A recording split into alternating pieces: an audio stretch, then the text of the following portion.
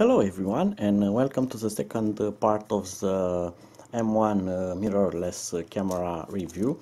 Today I'm going to talk about the first issues that I have found on this camera, and I'm also going to try to update its firmware. Hopefully the issues will go away after that. So the main issue regarding its functionality is that it will not connect to the mobile phone regardless of what I do. This camera has a smartphone application which enables control settings and so on. You can also share media from the camera using your phone to your social media or upload the file somewhere. None of that works because the phone will not connect the camera regardless of what I have tried. There's even a walkthrough on their website talking about this problem and how to solve it. Nothing from there works, so I cannot make it connect to the phone. Second issue, it's a functionality issue regarding the usability of the camera. When you choose a mode here, even if it's manual or automatic or a program mode, you have settings for choosing the F number and the EV and the shutter speed, but you don't have a shortcut for the ISO sensitivity, so you must go into the menu. I'm going to select a mode that I can select sensitivity, so you need to go into the menu, select sensitivity, choose your needed sensitivity, and return back to the main menu where you can adjust the rest of the settings.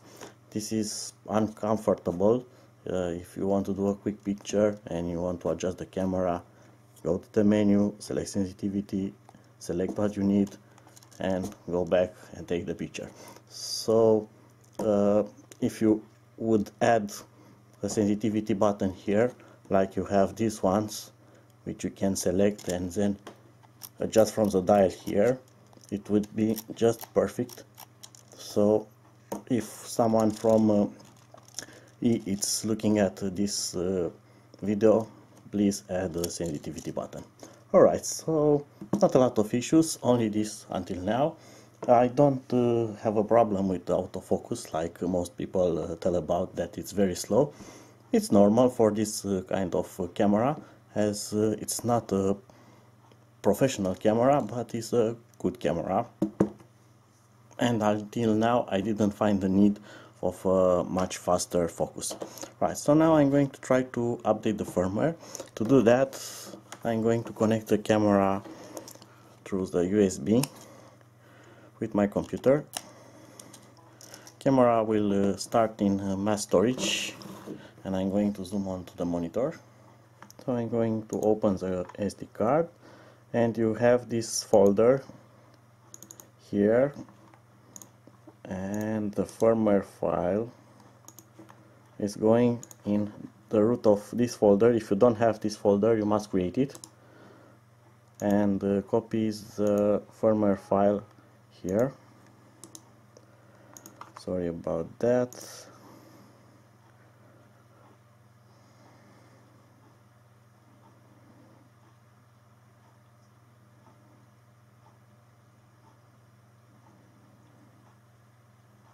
And now the firmware is on the camera.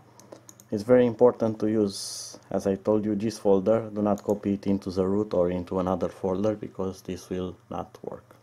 Right, so I'm going to safely disconnect now.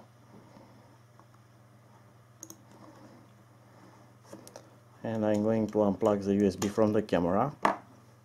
To continue with the update, you have to enter the menu and go to firmware information, and now you just need to press both buttons here, and you have this option to upgrade camera firmware. Upgrade camera firmware, yes. And now it's upgrading the firmware, and we have to wait.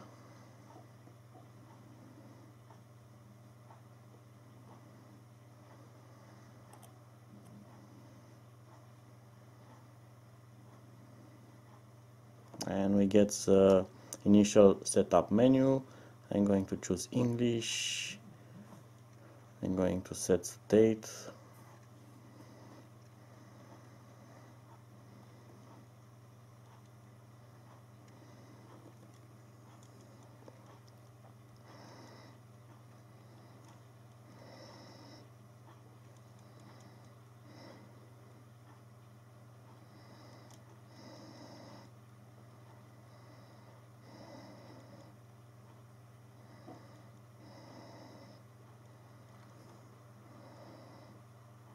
Okay, and now if I go back to the menu, let's see,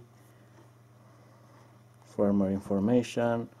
We have a new firmware, and it's a new lens firmware also, which is nice. And we have some new options here. For example, we have anti-shake mode, and now we have actually electronic image stabilization for video, which is very useful. I'm going to add a video with the anti-shake and with it off, so you can see it does some good things. And this update supposedly has a lot of fixes. There is a changelog for it, and it adds a live video preview. It has an option to limit ISO sensitivity when it's on auto mode.